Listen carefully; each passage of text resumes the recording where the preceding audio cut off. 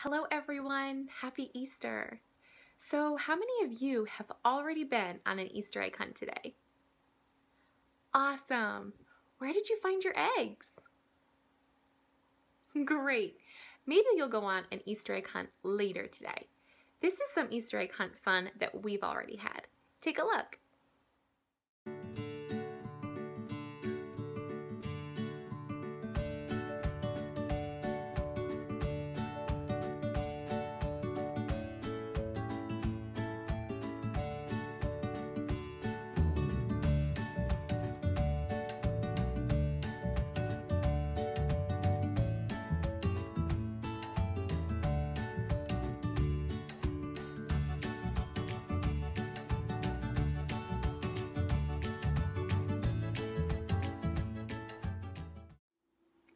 Easter egg hunts are definitely a fun part of the Easter celebration.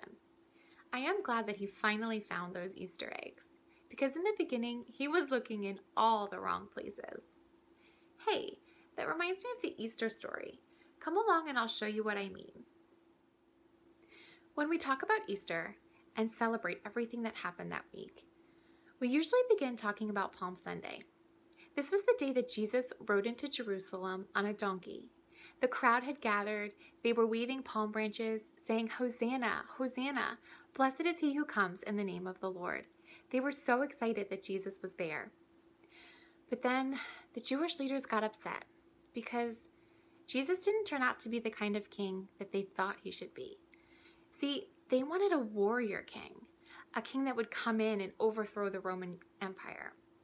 But we know that Jesus came in as a peaceful and loving and humble king. And so they made a deal. They told Judas Iscariot, one of Jesus' 12 disciples, that they would give him 30 pieces of silver if he betrayed Jesus. And Judas took the deal. So that week on Thursday, Jesus and his disciples gathered for one last meal together. This meal we know as the Last Supper.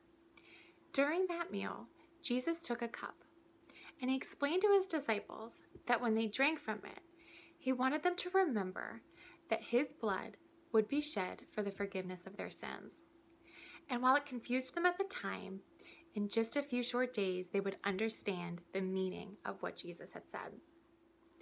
After the Last Supper, Jesus and his disciples went to the Garden of Gethsemane to pray.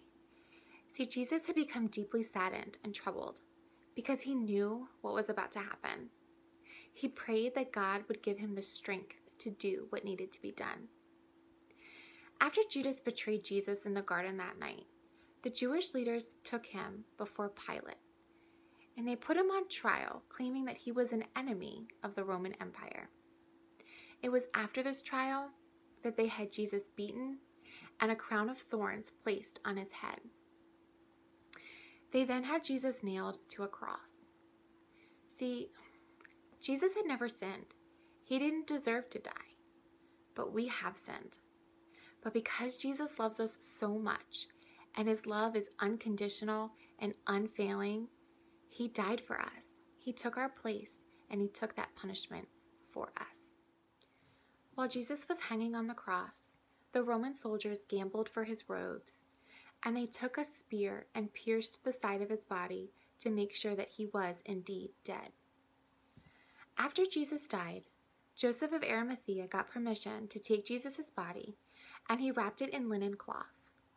He then placed Jesus' body in a tomb that belonged to him. A large stone was rolled across the entrance of the tomb because some of the Pharisees were concerned that Jesus' disciples would come and try and take his body. Pilate even had Roman soldiers stand guard at the entrance of the tomb, and they placed a Roman seal on it so that no one could get in or out without breaking the seal. It was here that Jesus' body lay for 3 days. That first Easter Sunday morning didn't start out as a happy Easter. For Jesus' friends and his disciples, and for Mary, they had just seen Jesus be put to death on a cross, and they saw his body placed in a tomb. And so when Mary got up on Sunday morning and went back to Jesus' tomb to finish preparing his body for burial, what she found was the stone had been rolled away. The Roman soldiers were gone. Jesus' body was gone. The only thing left were Jesus' grave clothes. They didn't find Jesus there. Do you know why? They were looking in the wrong place. See, an angel appeared to Mary that morning and told her, "Do not be afraid." He was about to give her the best news she could ever hope for. He said, "Why are you looking for the living among the dead? He's not here. He is risen." And friends, that's the truth today. Jesus is risen. When Jesus rose from the dead, he proved that he was the Messiah, the Son of God, the Savior of the world. He defeated sin and death, and those things no longer have power over those who believe in Jesus.